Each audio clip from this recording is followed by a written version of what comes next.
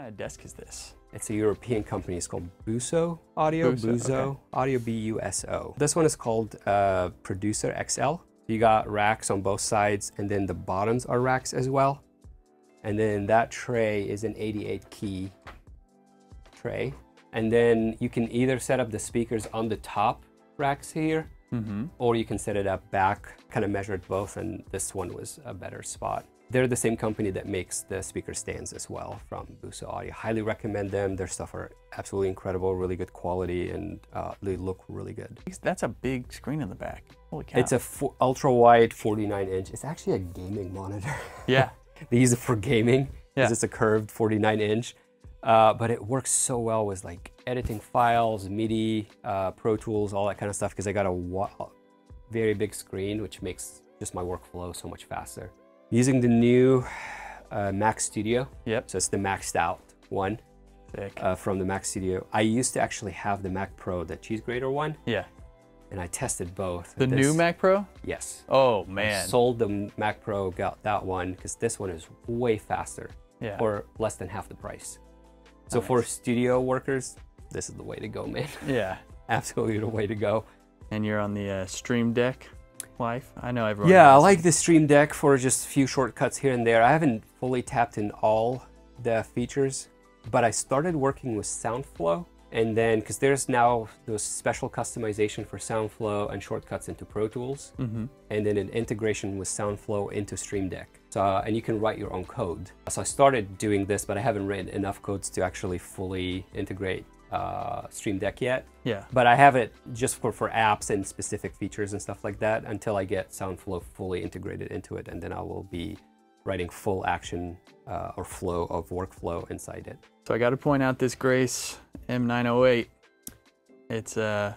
It's such a beautiful monitor controller, and my favorite part is that you just have the one remote clip going in here, and then that's just your headphones.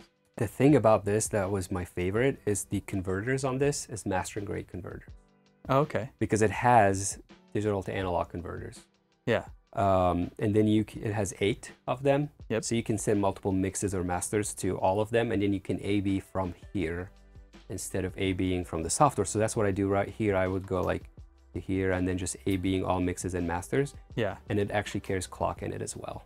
Yeah, and you said that has DSP in it for EQing? It's 24, 26 band EQ for your speakers.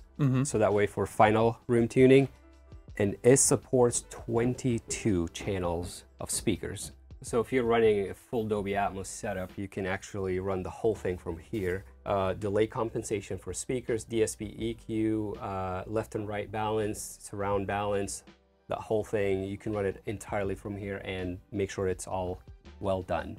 That's crazy. So you don't have to like come out of like the links or your DAW for that? No, you send it, actually you send it digital audio if you want to. You can send it ADAT, and then it will convert all of it with mastering grade converters to 24 channels to all your speakers. And then you can run from here, like you can see, you switch, so it's like a 5.1 system. It's a full, bigger system. Whoa. And then you can set up in the settings anything that you want to be. And it can also send cue outs for your tracking room if you want to as well. The amount of features in this thing is absolutely amazing. It's very expensive. It's like, what, $4,000 or something? 8. $8,000. Good Yes. God.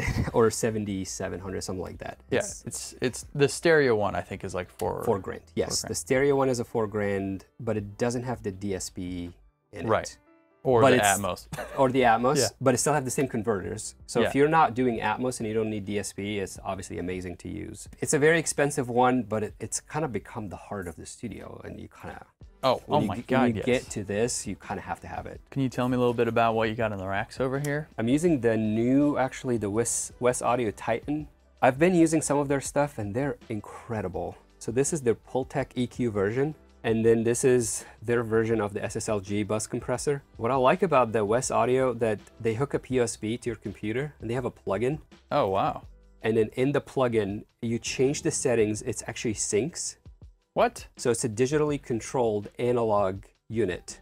Whoa. And then when you open a session, if the plugin is in the session, it recalls the setting of whatever you had this for that session. Oh, nice. Yeah, that's great. But it's fully analog because you have to pass audio in and out through it. Sure.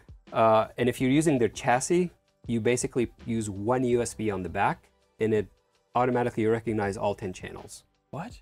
Even if you're not using West Audio? Well, it won't recall these settings, but Sure, it yeah. recognizes that on number 5 and 6, 7, and 8 are West Audio units, and it automatically syncs to them. Sure, got it. They have a new tube compressors, which is their version of the Manly. Nice. That's what I'm looking to buy eventually because I really like it. The Verymu? Yeah, so their version of the Verymu was cool. real tubes in 500 series. Those are the Neves Those are tape saturations. Oh, sick. So those are the magnetic tapes, and they're incredible on vocals. And they have also the silk transformers in them. Yeah. So you get kind of both worlds. You get a tape saturation, and then you get the silk transformers. Absolutely amazing.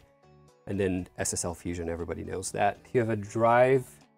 You have, it's called the Violet EQ, which is like the SSL version of the Pultec. It's So smiley face. low shelf and high shelf. Yeah.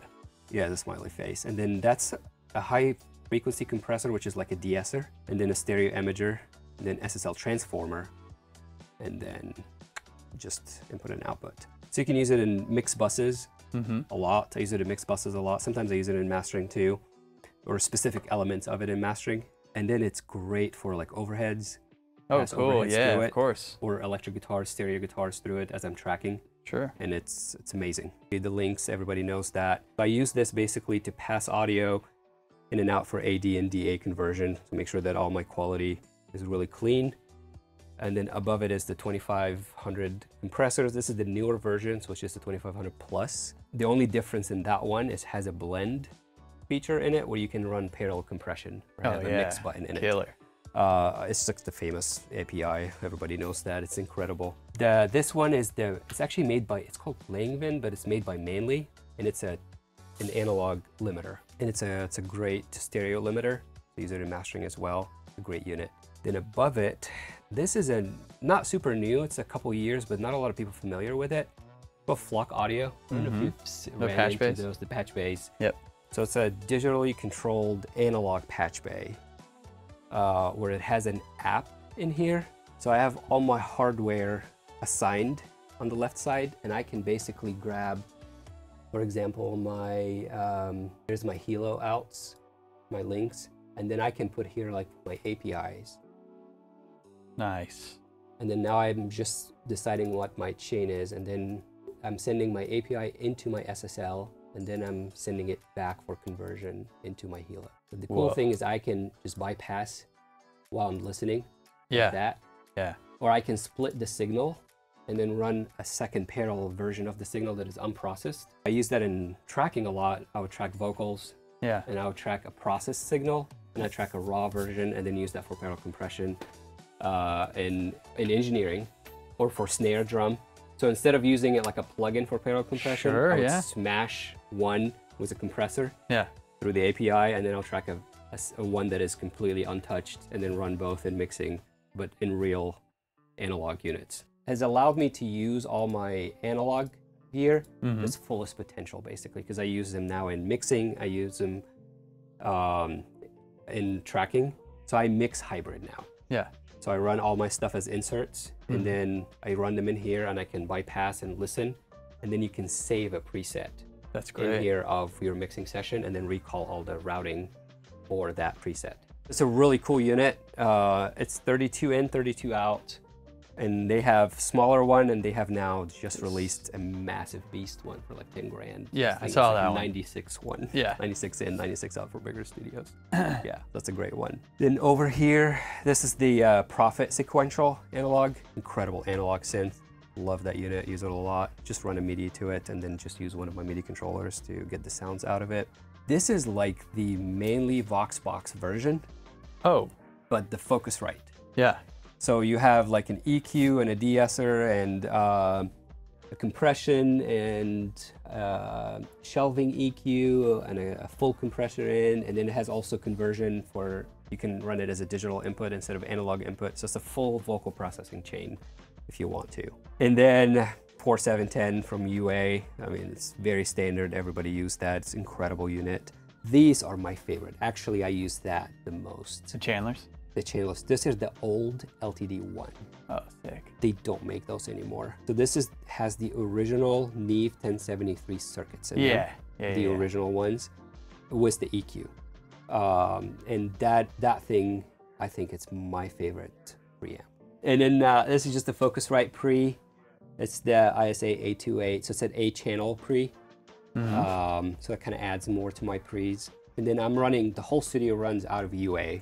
So all like the heart of my interface is UA.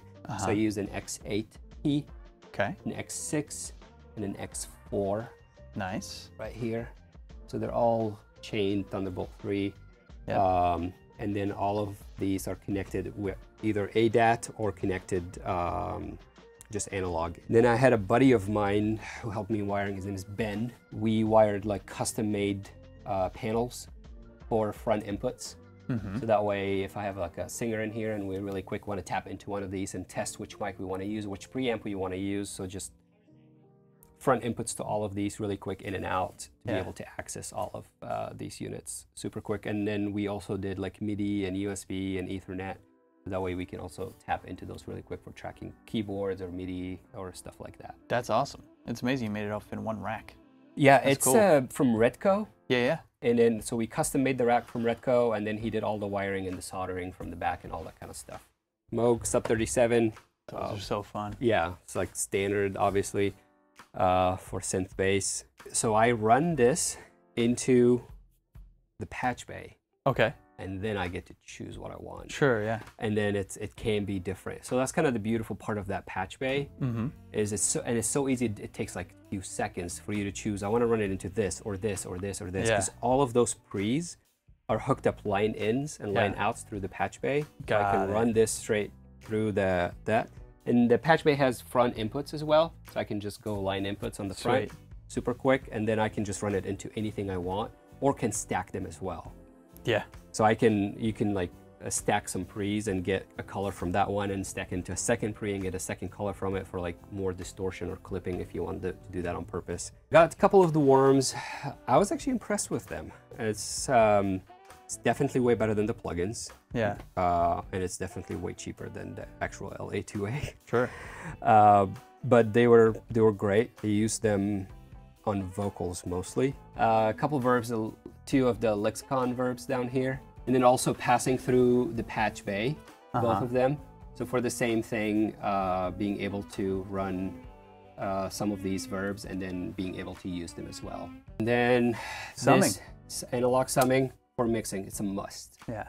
And it's magical using the Dangerous Audio. I know there's a lot of plugins that do it, and I A/B'd both, and it's not the same. Yeah.